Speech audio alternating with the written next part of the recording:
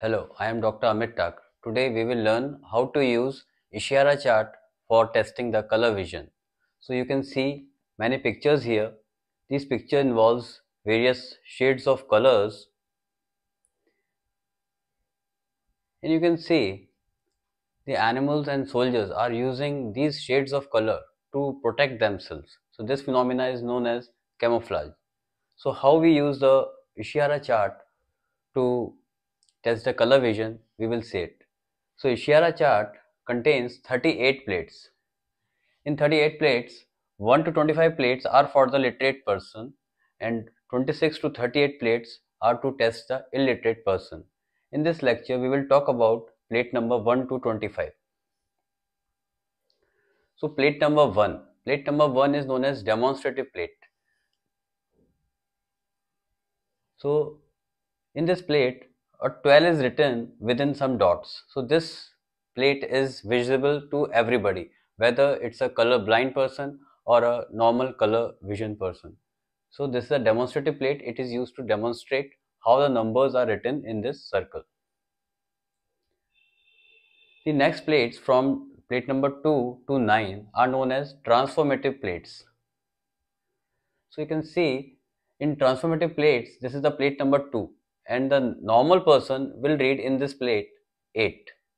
However, person with red-green color deficiency will read this number as 3. Similarly, in plate number 3, normal person will read 6. However, person with red-green color deficiency will read it 5. Plate number 4, normal person will read 29 and abnormal will read it 70. In plate number 5, normal will read 57. However, person with red-green color deficiency will read it 35. Plate number 6, normal person will read it 5 and abnormal person will read it 2. Plate number 7, normal person will read 3 and abnormal person will read it 5. On plate number 8, normal person will read it 15 and person with red-green color deficiency will read it 17. Similarly, on plate number 9, normal person will read it 74 and person with red-green deficiency will read it 21. Now coming on the vanishing plates. So plate numbers 10 to 17 are known as vanishing plates. Here a normal person will read the number what is written in a circle and person with red-green color deficiency will not read anything. So on plate number 10, normal person will read 2 but person with red-green color deficiency will not read anything. On plate number 11, normal person will read 6. On plate number 12, normal person will read it 97. On plate number 13, normal person will read it 45. Plate number 14, normal person will read it 5. On plate number 15, normal person will read it 7. Plate number 16, normal person will read it 16. Plate number 17, normal person will read it 73. However, person with red-green color deficiency will not read anything.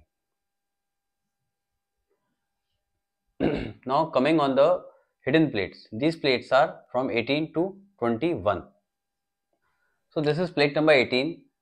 A normal person will not read any number in this figure. However, person with red-green color deficiency will read 5 in this plate. Similarly, on plate number 19, no number is visible to a normal person.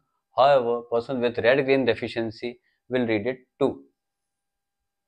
On plate number 20, normal person will not read anything. However, person with red-green color deficiency will read it 45. On plate number 21, person with red-green color deficiency will read it 73. However, person with normal color blindness will not read anything. Now we will see diagnostic plates. They are from number plate 22 to 25. These plates are used to differentiate red weakness from the green weakness. So on plate number 22, a normal person will see 26. However, a person with red deficiency, or we can call it protanopia, 6 is visible to that person. However, 2 is not visible. In contrast, a person with green deficiency or deuteranopia will see 2 but to that person 6 is not visible. Similarly, on plate number 23, for protonopia, 2 is visible, for deuteranopia, 4 is visible to that person. On plate number 24, person with red weakness will see 5 and person with green weakness will see only 3. On plate number 25, person with red deficiency will see only 6 and person with green deficiency will see only 9. So this is all about the testing of color vision plates. Now, how to interpret the result? As far as Ishihara book is concerned, we will use 21 plates for its assessment. If a person can see 17 plates, more than 17 plates, we can call it a normal color vision person. Or in case if person sees only less than 13 plates, then we will call it a color deficient person. Though this classification is quite vague, but the organizations that are using color vision testing for recruitment, they have their own categorization from CP1 to CP5. Hope you have enjoyed the lecture. Thank you.